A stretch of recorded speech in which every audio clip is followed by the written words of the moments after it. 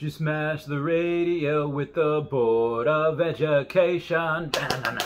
Turn up the static left of the state of the nation. Na-na-na-na. Turn up the flames, step on the gas, burning the flag at half. Hey guys, how's it going? It is I, the real Randy Chavez. I'm coming at you today with a Veve Collectibles OMI update video. Guys, if you're new, welcome. If you're not, welcome back. I love you all. Everyone say hello to Dashi. Hello, Dashi. We love you. So, news today in the Veve OMI world is that we did get the drops. Death and Harley Quinn. Those are the ones that we have for tomorrow. They might have others. I don't know. The DC bombshells.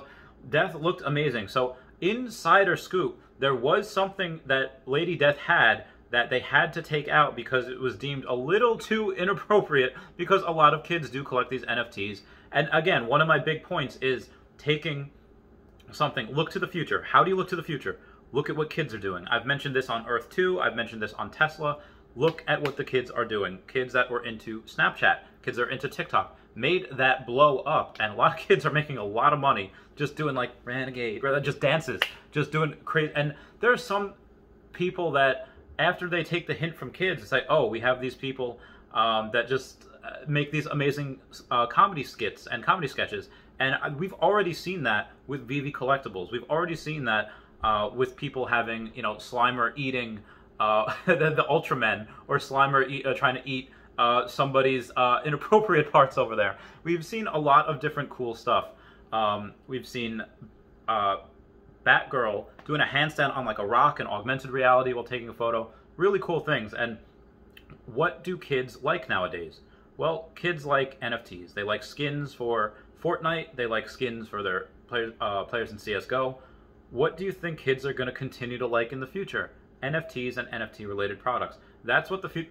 We're not going backwards. I know a bunch of boomers that are saying like, kids and their cell phones these days. I just, you know, can't have a conversation anymore.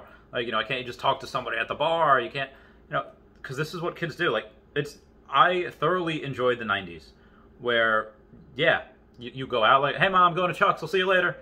Okay.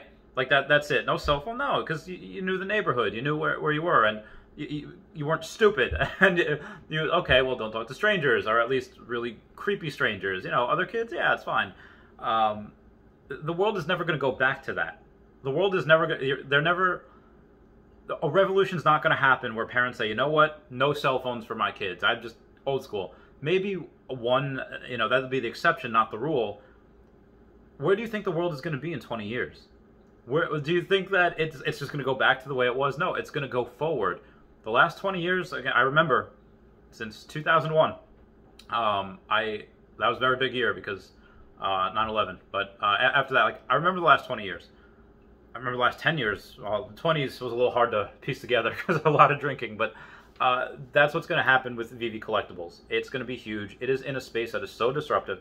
They are literally the Tesla of NFTs. No other company is doing what they're doing. They don't have the licenses that they have. They don't have the product or the fan base that they have. The closest competitor that Veve Collectibles has is Quid, which has 1/8 the amount of followers on Twitter. They don't need to advertise right now. Veve does not advertise. They do not need to advertise because they have people like us. They have people like me, Jake Gigon. They have Tapstrays. They have Dan Lee. They have all of the Non-Fungible Wonderful. There's so many people that I can't even mention right now because there's so many of them making videos on that. Where are the Jake Gigons of Quid, the Dan Lees on investing for Quid? There aren't any because Veve Collectibles is it. That is it. If you don't have it, if you don't have this, you're going to miss it. And other people don't want to miss it.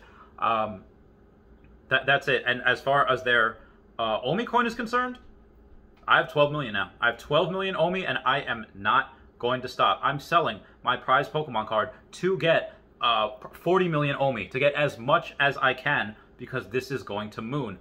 Again, I've been saying that since 0.007. Now it's down to 0.0015. It was down to 0.001 the other day. I don't care. I don't know or care what it does in the short term because I know long term where it's going.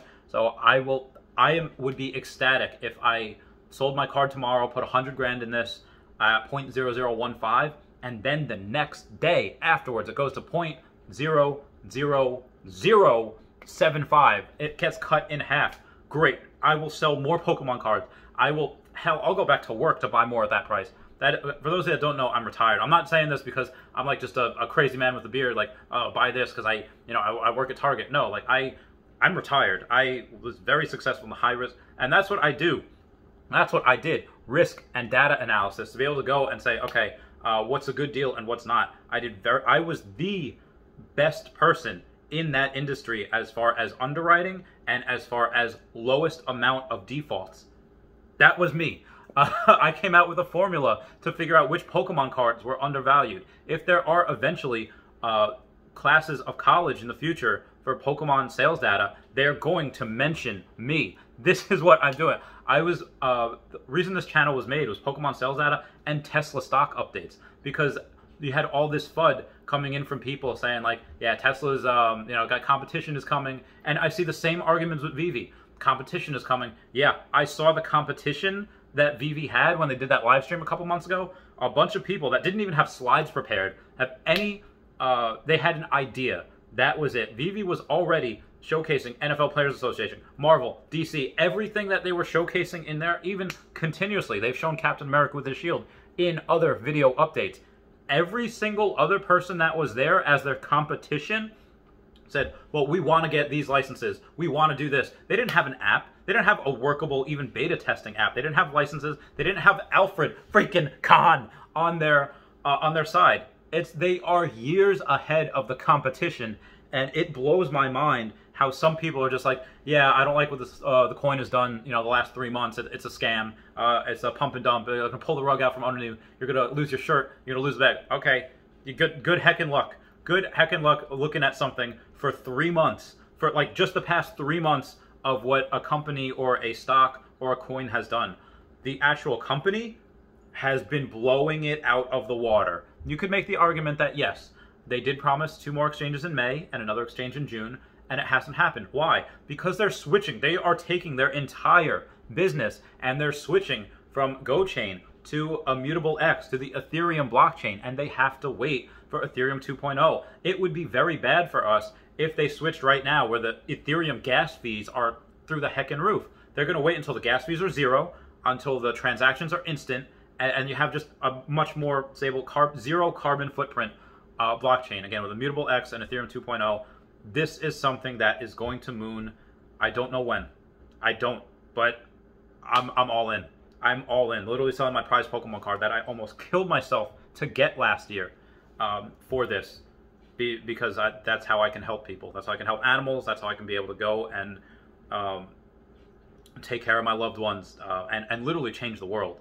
I know you think, Chavez, how are you going to change the world? Okay, with that much money, with tens of millions of dollars, again, figuring if I have 40 million of these coins, and let's say by mid-2020s or late 2020s, it's $1 per coin, well, guess what? That's tens of millions of dollars. That's real money that you can use to help people, that you can use to change the world. You can influence people, put pressure. Oh, you know what? We're going to get renewable energy here. We're going to give you guys solar panels. We're going to dig wells. Places in Africa. Why do I want to do this? Because I'm not that smart. I want to go in to places like Africa and put in solar panels and build wells so that this way, at sanitation stations, so they have clean water and renewable energy. Why? Because a consequence of that will be able to give the rise of thousands of more geniuses. When you dip into that untapped pool of brain power, geniuses will arise, and they can help the world probably a lot more than I can. But I'm going to do that because that's my mission in life. I was put on this planet to try to help the world, to try to save animals by wilderness areas, and I believe OMI is a vehicle for me to do that. I already have 12 million. I've already put in $30,000 into this. I'm going to put tens of thousands, if not over $100,000 more into this coin. That's all I have to say. Not financial advice, I'm not a financial advisor. But please comment, like, and subscribe. Comments are good for the YouTube algorithm. I love you all. Everyone say bye-bye to Dashi. Bye-bye, Dashi. We love you. Goodbye. Meow, meow, meow, meow, meow.